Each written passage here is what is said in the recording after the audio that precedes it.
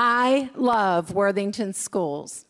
As a student, staff member, parent, grandparent, and community member in Worthington for over 50 years, I have many stories I could tell about why I love Worthington Schools. Today, I'm going to share with you a story that touches my mama's heart.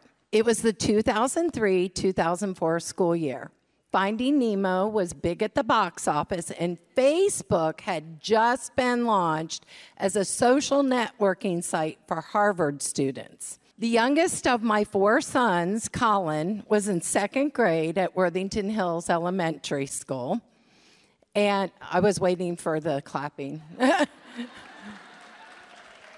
He had been placed in a class with a young new teacher by the name of Jeff Boulware. There's the clapping. It was a tricky year for Colin as we navigated his impulsivity, his focus, and the impact my own health event had on him. Jeff was unbelievably patient with Colin and put a variety of strategies in place to help him be successful. He maintained constant communication with us and was always going the extra mile to help him. I'm pretty sure Colin had frequent breaks and access to fidgets before those were even a thing. One cold, late winter afternoon, Jeff stopped by Sutter Park to talk with me about Colin. He asked me if I thought Colin might be interested in being the bat boy for his Worthington Kilbourne JV baseball team.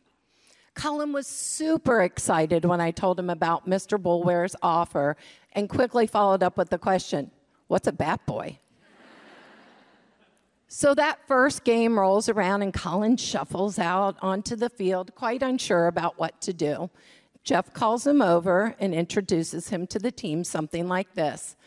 "Guys, this is Colin, and he's our new bat boy. We're all going to teach him what he needs to do, and I know I can count on you to show him good sportsmanship and teamwork."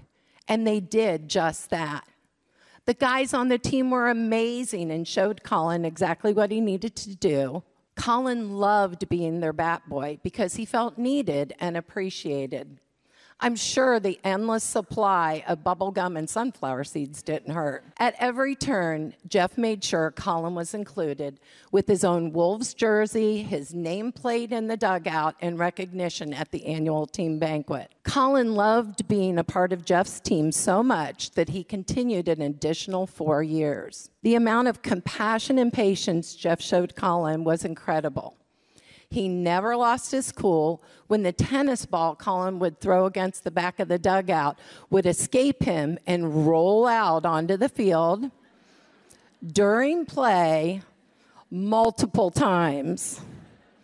And being the awesome mom that I am, I failed to mention Colin's motion sickness as he boarded the bus for the first away game. Yep. You can guess what happened. "It was fine," Jeff said when I picked Colin up. Fast forward 19 years, 6'3", 26-year-old Colin stands in my kitchen looking at the team photos from those formative years. He reminisces about the camaraderie with the team and Mr. Boulware's super cool car that had those windows that you had to crank to open.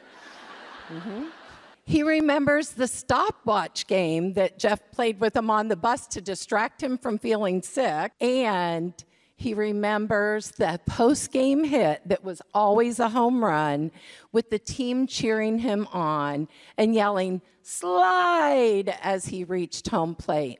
The experience that Jeff provided Colin outside of school served him well in the classroom. You see, what Jeff understood as a young, new teacher is relationships matter. Belonging matters.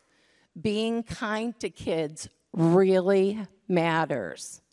Jeff, thank you so much for being a trusted adult and much more for my baby. Amazing teachers like Jeff Boulware are one reason why I love Worthington Schools.